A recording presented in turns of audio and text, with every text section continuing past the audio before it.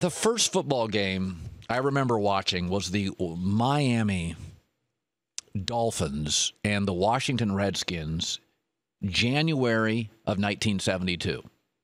I was downstairs, and I was in my room. We had a really weird coastal house. It had no doors. It was called a Frank Lloyd Wright design. It was a flat house, which you shouldn't build in a coastal Washington State town where it rains every day. We had massive leaks, And I can remember being downstairs on this little black and white television. And I was born in early January of 1964.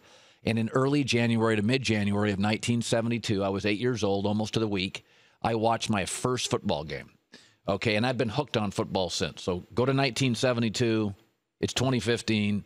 And that's you got your 40 years, 4 decades. And outside of Otto Graham, Johnny Unitas, and Sammy Baugh, who played, I think, in their bare feet.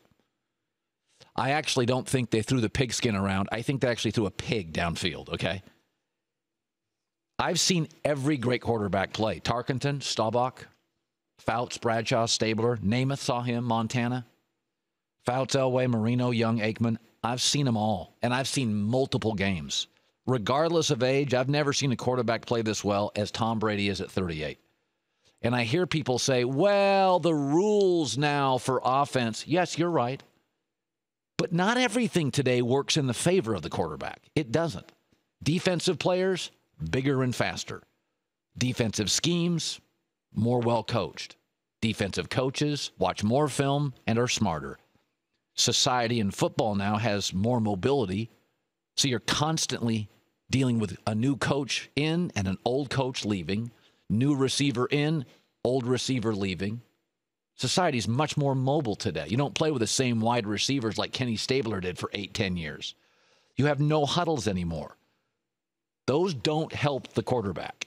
There's a lot of things here that they hinder the modern quarterback. That's why of the last 61 taken, 4 of the last 61 drafted are high-end quarterbacks.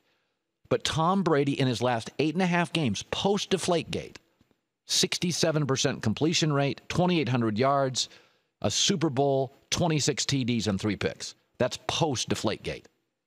I've seen them all. I've seen them all play since 1972. He often plays in cold weather in Foxborough. Marino got sun. Peyton Manning got a dome. And think about this. Brady has thrown a touchdown, just a touchdown, not a reception, not a catch, not a pass. 58 players have caught a touchdown from Tom Brady. 58. Bette Midler had one. 58. You think Sammy Baugh had 58 different guys who he had to get his timing down with?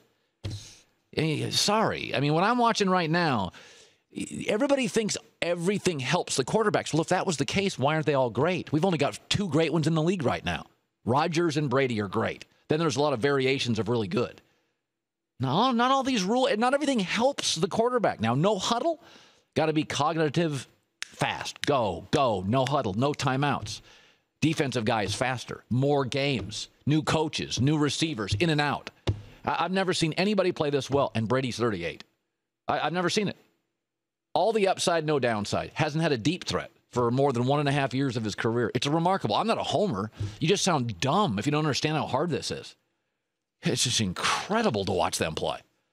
It's incredible. And he plays in Foxborough, where by next week, going to be hailstorms and sleet storms. It's not a great place to throw a football. Outside of Chicago, it's probably the worst in the league.